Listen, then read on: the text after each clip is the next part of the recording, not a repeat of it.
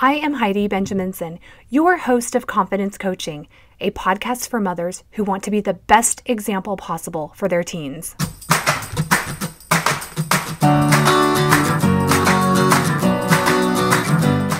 Life isn't a spectator sport. Success comes to those who show up every day with a pocket full of courage, grit, and a little sparkle. I'm glad you're here.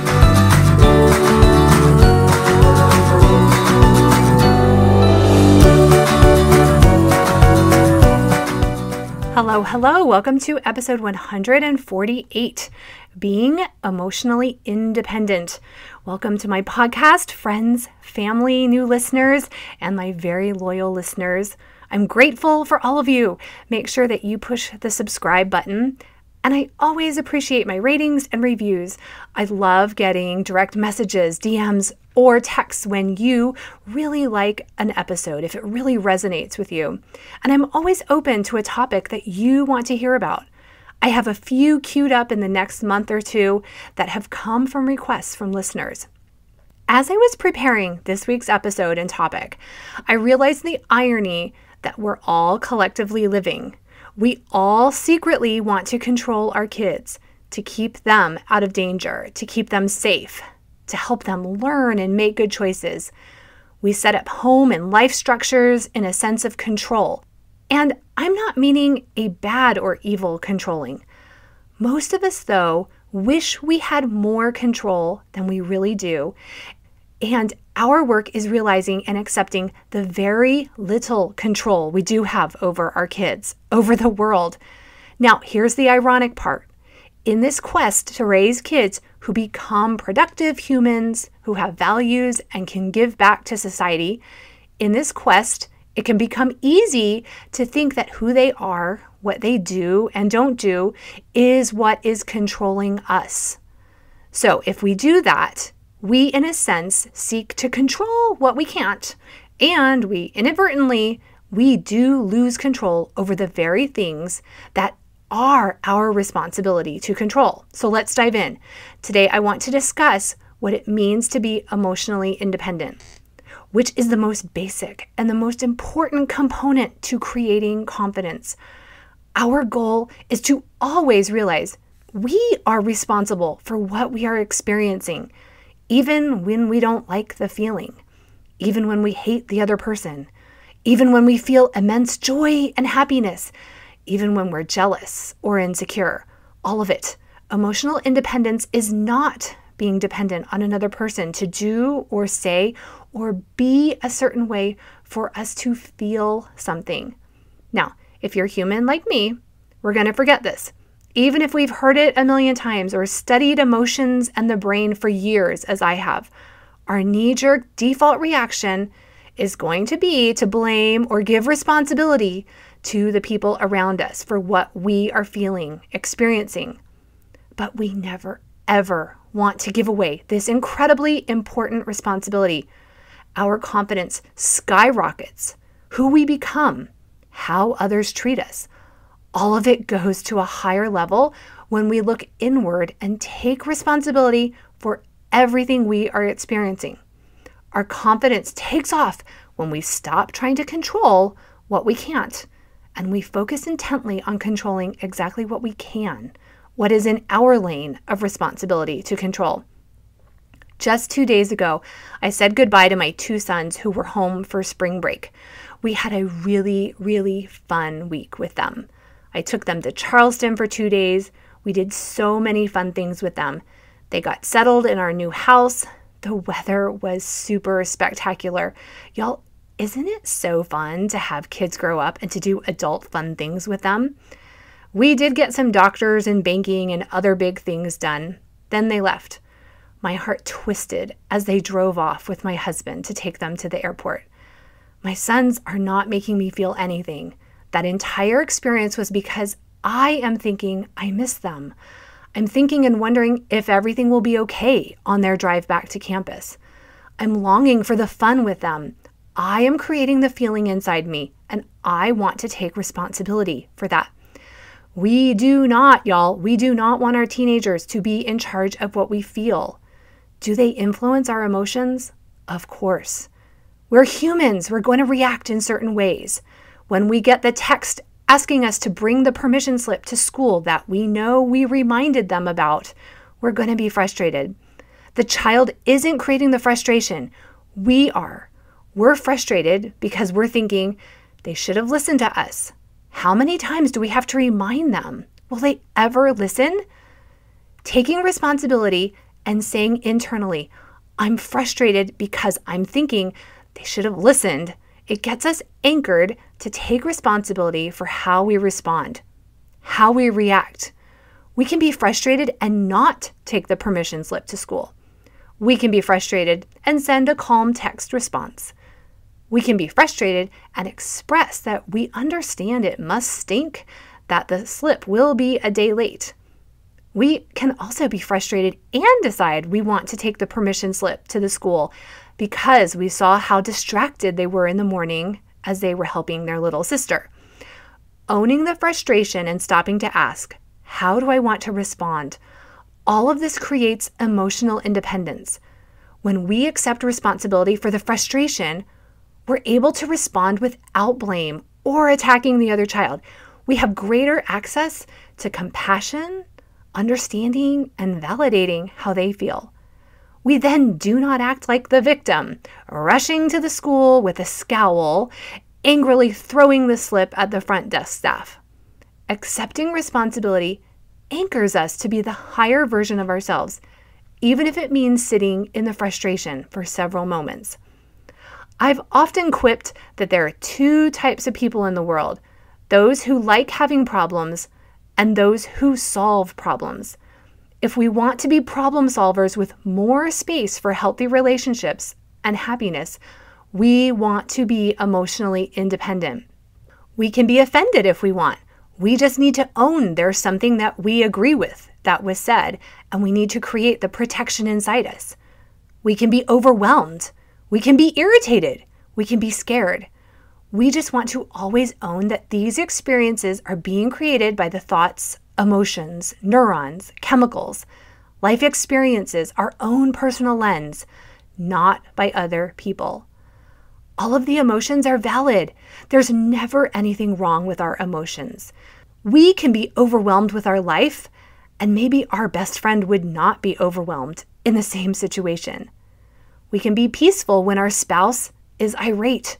Emotions aren't wrong or something to fix. They're giving us information, and we want to pay attention to them, not judge ourselves for them or think they mean something's wrong with us. Emotional independence does not mean that we always feel good. It simply means we take responsibility for how we feel, for how we act, and then how we react. One simple thing I do to anchor myself and to be more polite and a more gracious person, especially when others are not, is to repeat very loudly in my mind, I am responsible for how I react. I am responsible for how I react. My reaction is a reflection of me, not them. My reaction is a reflection of me, not them, over and over until I feel settled inside. We've been in our house a month and already a solar salesperson has come to our door. I didn't answer the door, my husband did, but it reminded me of our last house and what seemed like constant salespeople coming to the door. The way our door was situated in that home with windows was such that anyone at the door could see me coming. I have no problem not answering the door if I do not want to be interrupted. I always try to own that I'm allowing myself to be interrupted and answer the bell or the phone. But sometimes I could feel the irritation rising in my body like a hot thermometer, mad that they were there. I then forced some fairly pleasant look on my face as I paused and listened. In the minute that that person was telling me what they were at the door for, I would repeat over and over to myself, I am responsible for how I react to them. If I'm rude, it's a reflection of me. If I'm kind, it's a reflection of me. I am responsible to be direct, clear, and kind to them. Notice how all of those internal statements began with I. I anchored myself that I was in charge, that I was creating the experience and I wanted to like how I responded. Those statements didn't have me mad that these people were at my door. It wasn't their fault I had opened the door. That was on me. They were in their lane selling their products. I was and continue to be kind and considerate because I'm not blaming them for my emotions and my reactions. If we blame other people for how we're feeling or think they control us, we're always going to show up as insecure, graspy, over-accommodating, manipulative people. Emotional dependence is unattractive. It's a vibe that others track and can sense. Years ago, I was developing a friendship with another woman, and I could tell, I am going to disappoint her. I could sense I'm not available as much as she wants, and I don't want to do the same things that she does. And I could tell from her reactions to other situations that she'd be unhappy with me. So I kept the relationship superficial.